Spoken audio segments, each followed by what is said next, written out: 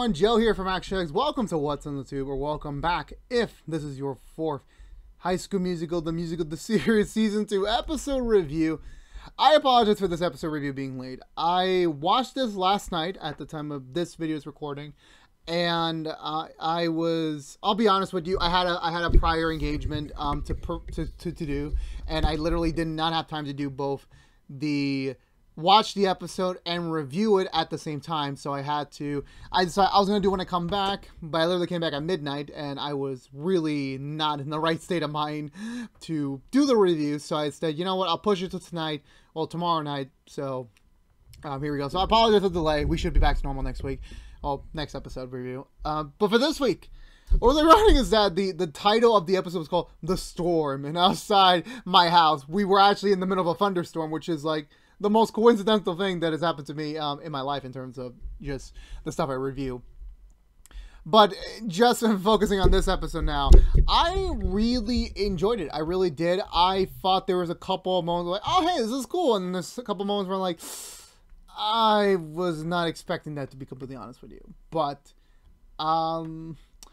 other than that, I still think this was another good episode overall of the season. I think we are building to something, and some things I'm questioning why were they doing. And I'm pretty sure this was filmed when they came back from COVID, or at least when they were more confident to shoot during COVID. So with that being said, let's go for the Butcher recap and talk about this week's episode of the show, because I feel sorry for here's the thing, I remember most of it, but I with anything that I watch, it gets very hazy the longer I wait for it, so I'm just going to get through it now. So we begin with Ricky shirtless. I was not expecting that. He's looking for his favorite sweater. He's looking for something. He and Nini already had like a fantastic weekend together, so we're still like 2 days after the events of the last episode, so they just wrapped up their Valentine's Day weekend, and I felt like, oh man, are you serious? Are we seriously just going to get most of the season where Ricky and Nini are just not going to be in the same scene anymore? That's what I was thinking, to be honest with you. Like, I thought COVID was going to like prevent them. As like, oh, hey, we already wrote the storyline where Nini wasn't going to be there, so let's kind of keep her isolated from the rest of the cast so we don't have any sort of issue. Maybe it was a whole drama thing that happened, but if this was after all that time, I'm pretty sure. I'm pretty sure they're professional actors and they're willing to put aside their differences for the show. So going for that, it's another sweet moment between them that, you know, Ricky doesn't want her to go, Nini doesn't want to go, but they know, like, okay, Nini has to go back. She has commitments, she has priorities, and she needs to go back, regardless of how they feel and how left out she feels from everyone else. But besides that, we head back to the school where, storm's coming in, major snowstorms coming, and, you know, everyone's just kind of like hunkering down. Miss Jen is apparently wanting to do some rehearsal time before the storm really hits, so she doesn't take a loss of the time. They're about to do this big, the big "Be Our Guest" song, which I'm assuming is the big waltz song, I believe, from the movie or the play. I haven't seen Beauty and the Beast. 4 weeks in, I haven't seen the musical. I apologize. I've been very busy. I have a lot of things to do. I'm sorry. But besides that's the point. This is kind of the first time where. How do I say this correctly? This is the first time where Gina kind of like, I'm starting to really debate what we're doing with Gina. Actually, no, let me scratch that. This is the first time where Gina's actually having a real conflict with someone, because like at the start of the whole show, there was that whole thing that I was thinking that, oh, Gina is going to be like a Sharpay type villain, and you know, she's going to be this kind of like a dick and trying to like scheme her way to it. That was kind of how the first half kind of set her up. And since then, we kind of like just been exploring this this character who just wants to find her identity. And this episode definitely kind of helped out with that sort of mindset for her, as, you know, we're officially acknowledging that, like, yeah, she's not, once again, the lead. She's not Belle. She's playing, I forgot what she's playing, but she's playing another supporting character.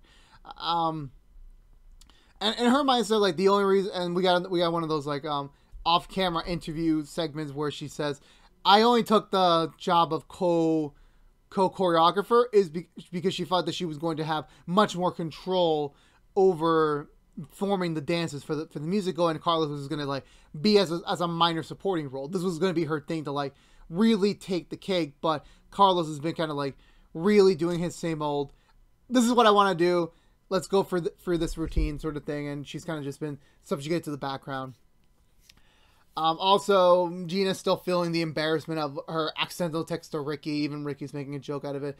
Sadly, I was a bit concerned because I thought we were going to have some unnecessary drama where Ashley was going to overhear these certain segments of the conversation and she would assume like, hey, is Ricky and Gina doing something else secret that we don't know about? And she was going to let Nene know and was going to create an issue. Thankfully, I feel like it was just an issue of like being left out of the conversation, that sort of thing.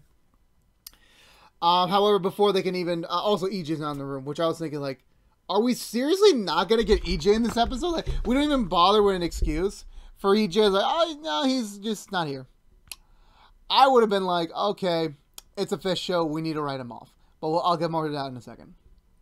However, before they can even start any sort of rehearsal type thing, Nene enters the room and she just wants to see everyone. And I was surprised. Ricky had a surprise face during that scene. That was my face. Like, oh shit! Apologies for my language. You actually are here in the same room with all these characters. I honestly thought we were gonna save you to the season finale. I'm like, oh damn! I wasn't expecting that at all. But no, she's there. She just wants to see them one more time. She scheduled a later bus just so she can have one more hug, one more kiss with Ricky, and just to see the gang one more time. Because I'm assuming they did run into each other at some point during the weekend. This is like just, hey, one more time. Let's just do a hug. Let's just be a group again. And Ricky also has the opportunity to say something again, but he doesn't. He just wants Nene to go back home, go back to Denver, so she can resume studying for more professional acting than East High can offer. Well, not East High can offer. However, Miss Jen kind of breaks up the lovey because she just wants Ricky to go back so they can start actually rehearsing the play. But Nene mentions that she has to get to the bus station, but there's something wrong. I forgot what the excuse was. Like, she only has like 20 minutes. Oh yeah, she said like her later bus got canceled and her next bus arrives in 20 minutes. So Miss Jen wanted to be the valuable teacher here. She decides to actually take Nene to the bus station so that she can make her bus on time. So they head off. Oh, everyone else is kind of just like doing something else. They're rehearsing. The teacher that I keep forgetting his name is in this episode. There, he's just wandering the halls as always. And then we do get to see EJ. He pops in while Nene is about to leave. It turns out EJ is not wanting to be around anyone today because he just got rejected from Duke, which was his dream university, his dream school, and he's feeling a bit culture shocked is the word, like, you know, reality shock that for the last 2 generations of his family, they've all been Duke alumni. And now he was supposed to be like supposedly a shoe-in for Duke, and he was already picking out like meal plans, picking out like, you know, outfits, and like, you know, he's like really thinking way far ahead into the future, but he got rejected and he's just in distraught. Like, after everything he's done, like, why was he not picked? But Nene could have really provided more advice for him other than that. Like, hopefully this will happen for a reason, so she leaves him on that. And then, but that doesn't really help EJ that much at all. I believe we just stay in the rehearsal room for a bit, where I think they're about to come to blows again with the Our Guest song, and I believe it's, yeah, they were both going to do 2 separate versions of Our Guest, and they were going to like pick which one was the more better one. But before Carlos was able to start his rendition of the dance, the power goes out, everything just goes down, and finally, for the love of God, we finally figure out what the hell this scene was in context for. And it was just like, oh, they were just looking at a snowstorm, and I'm thinking, these high schoolers have seen nothing yet. I apologize. I'm sorry. They have seen nothing yet in life. Gina goes into survivor mode for some reason. She's just, okay, everyone's got to find flashlights, got to find food, got to find water. We got to make sure we're like safe and secure, that we're prepared for as long as this needs to ride to. And I'm like, it could be the FEMA training in her brain that, like, yeah, disasters happen always around her with her and her mom. So I guess she was just getting ready for that. I really don't know, but that was just kind of fun just to see her go all commando and stuff like that. So they all split up to go figure out where the hell these supplies are. Nene and Miss Jen are currently stuck in the snow. Well, not stuck in the snow. Miss Jen has some car troubles, which kind of prevents them from moving. And also the storm's getting bad, so all this leads into very awkward conversation talk between Miss Jen and Nene, who all Miss Jen wants to know is like, hey, what do you do at school? Like, how is this very exclusive, very specially tailored program for young, talented artists like yourself do? And she says, nothing. Now at this current time, I would be eating alone, very quietly. I would be at my room, quietly, and you're starting to get the real picture now. Again, Nini's not happy at the school. She really isn't. This isn't what she was hoping to see, and she's kind of regretting it. But Miss Jen I think Miss Jen does remind her like a little piece of advice that apparently when she was like, I think it was like probably last year in this show's timeline, that she was on a call sheet or she was auditioning for the main role for a role on the on Frozen the musical. And while she was waiting for a spot to audition, she was comforting this little kid who was going to audition for young Elsa, and this girl threw up on her dress and basically made Miss Jen give up on the entire audition. And not long after, she got a call from her mom saying, "Oh, hey, do you know your old high school is hiring for a new drama teacher right now?" So that's kind of where Miss Jen kind of just like dropped everything and went there. Like, everything happens for a reason. You just know what the right path is at some point. It does give Nini a little bit of context on everything going on. So back at the school, we're kind of just all split off a little bit. Like, everyone's just doing their own thing. I'm actually surprised about how a little bit resonant that EJ actually had. He actually had a storyline this week, which I'm like, hopefully this will lead to better things, and hopefully we can be able to pick up this trend a little bit more so. So him being rejected from Duke, he just walks around and just sees how much everyone else is getting into other schools they want to. He's just standing by.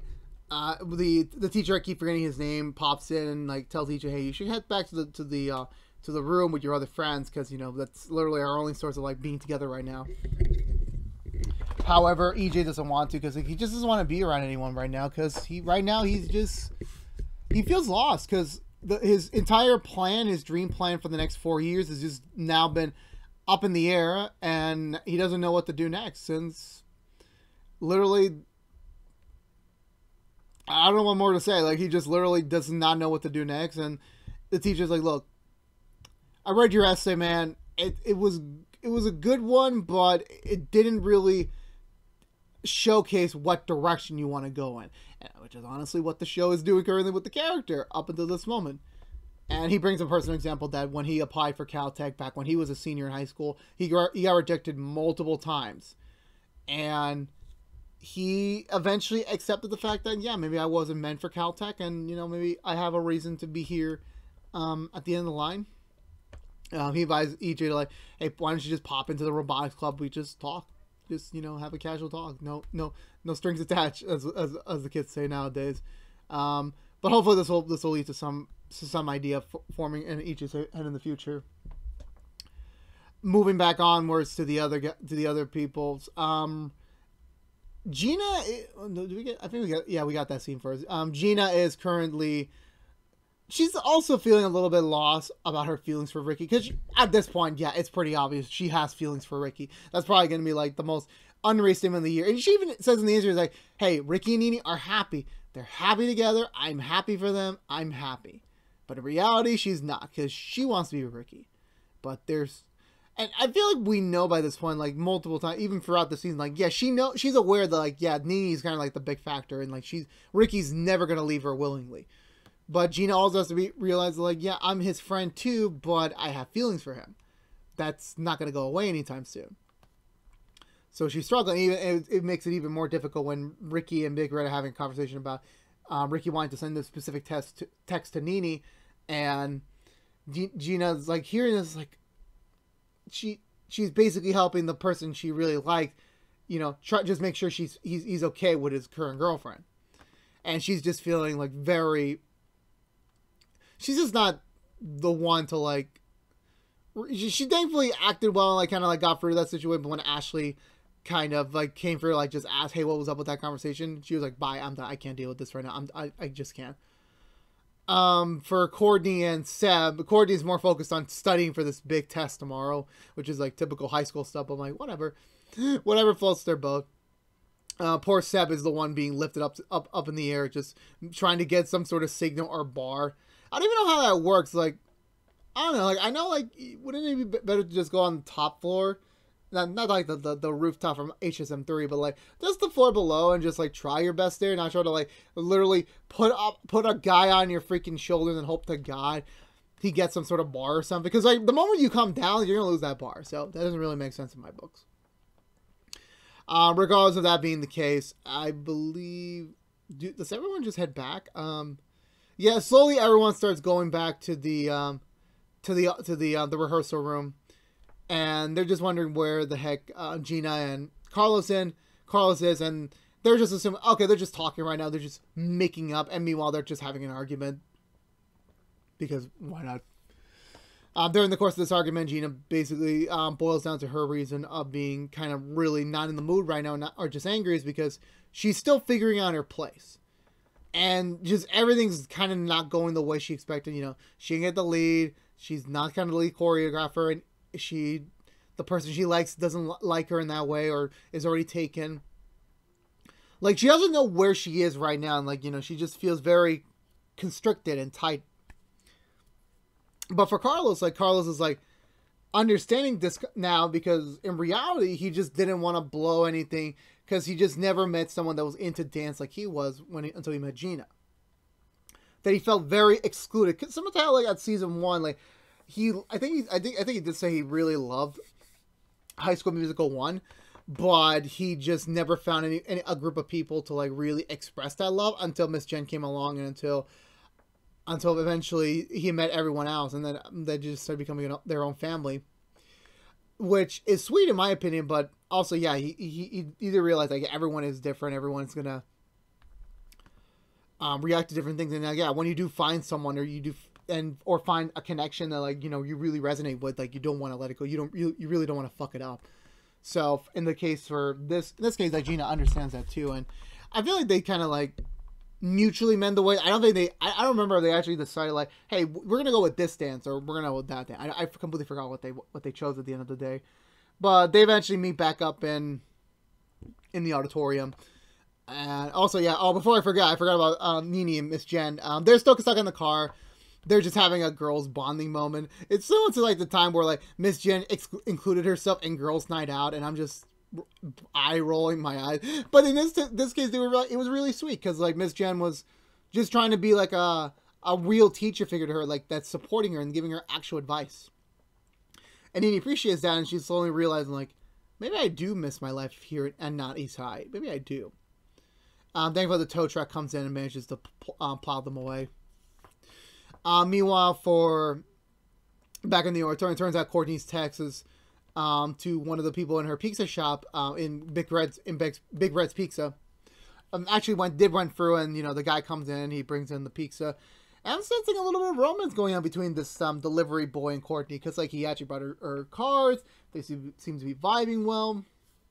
Kind of like very light flirting going on. It's nice. It's very nice, and hopefully this does lead to something down the line. And Courtney was just like puzzled by it, but she wasn't entirely rejecting it. So it's a good first step.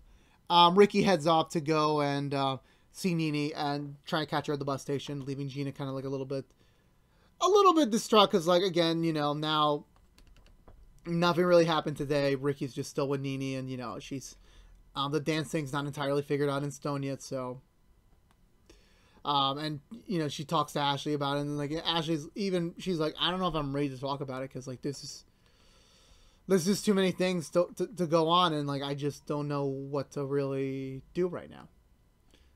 But that's the honest truth. Also, I love it how like the guy brought pizza for them, and then as soon as they got the pizza, the lights came back on. They were all just like ready to leave. I'm like, there's 4 fucking pies of pizza over there. Go eat them first, then leave. The rolls will be fine, or just take a box and go. I don't really care right now. Going through, we get back to, yeah. So Ricky surprises her at the bus station, and it's all very nice and sweet. I feel sorry for Nini, because like, she wasn't doing anything on her phone. She was just like, you know, just sitting there waiting for the bus all alone. And Ricky comes in, and she was just like, turning the switch. She just smiles up. She's like very happy that he's there, and it was very sweet. And it's still like the same thing. Like Ricky was so close to saying it, and Nini was like ready to hear it, but he doesn't say it, and her bus gets called in, so she has to head off, and the two like, hey, I'll see you in March. But then we get to our musical number of the episode, and I forget the lyrics. I really did. I honestly thought that when I was hearing the song, I do remember myself thinking this was a really good song. I don't think it was my favorite out of the season so far, but it's still a pretty good song. It definitely demonstrates to what Nini is feeling in the current moment. And eventually she just has to make that choice, like the choice that she needs to make and that she wants to make. So I believe, unless I'm forgetting anything, she heads off back to the school, sees Miss Jen and tells her, like, I'm staying. I don't want to go back. I miss everyone. I want to be with everyone. And I want to continue my studies here at Not East Side with you. Teaching the way. And it was actually really sweet. Actually, it kind of very much grounded the scene. And before we end up the episode, Ricky calls in Nini finally to confess his true feelings. Like, I miss you. I want you to be in town. Like, I know you're following your dream, and that's amazing. But I hope to God that your dream is. I hope I'm your dream so that you can stay for me. And Nini's just like, look, I hear you, but I'm already staying. But Ricky's just kind of still shocked and everything. So that's where the episode ends, kind of hilariously. So for me, for this week, I was very appalled by Nini's choice to leave. Because, I don't know, like, I was very much expecting this boarding school, the special program storyline to last a little bit longer. I mean, we only got one real episode out of it because episode 1 was the New Year's one. Nini was just trying to just tell Ricky she was leaving. Then episode 2 was her actually there, and we were actually getting to see stuff. And I was like, I was really hoping that we were going to get a storyline where Nini kind of inspires change and realizes that she is part of the next generation that like is really going to shake things up for this school. Episode 3, we just see her back in town, but she doesn't really do anything. It's like this was an example of like COVID bubble filming where like she was in her room and then she was at the doctor's office and she was like very isolated. And I'm just thinking to myself, is this just the rest of the season? Maybe the school storyline. Then whenever she's conveniently back in town, she just doesn't see Ricky in person. That's what I was thinking. And then this week, it was nice to get to see them together again, like on a much more friendly basis. Because even though like it's only been like 2 weeks, since we haven't seen her with everyone else together in like a while. Those 2 weeks did last a while for me. So when we eventually got to see her, it's like, oh damn, this felt like a long time. It really did. But what I am appalled by is that they set up this storyline for the school. Not really a storyline. They were definitely just showcasing the school. Like they definitely put time and effort out of their way to like set up this school, set up this campus, set up these characters, so that maybe we can get some cool stuff down the line. But in reality, we never got that. I'm sorry to say, like as much as I love the show, this was I think this was like a little bit of a blunder. Since I really would have loved to see how Nini was going to, like, really adapt. Because it seemed like, in my attitude, like, she just quit. Because she missed her friends.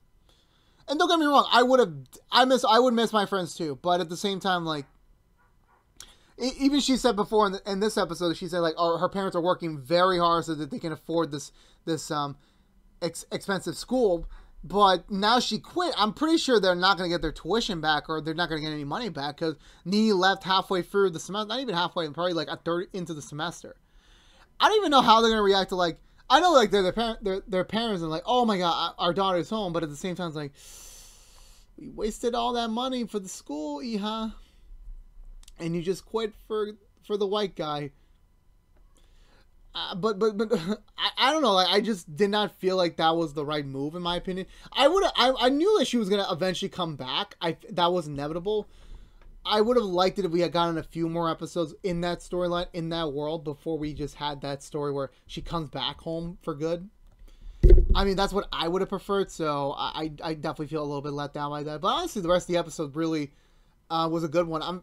I'm very happy EJ finally is getting something. I'm finally happy. Is this going to sustain us for the entire season, or is this like a couple episodes? Like, I don't know. I don't care. I just want him to do something. Because all he's been doing is just like talking in the background. He needs to be doing something. Otherwise, that's real estate that you can either give to someone else, or you could probably just create a new character from scratch. That might sound rude a little bit. I get that, but in this day and age, you have to give these people something to do in order for them to, in order for us to see what the journey is, what the change is for them as a character.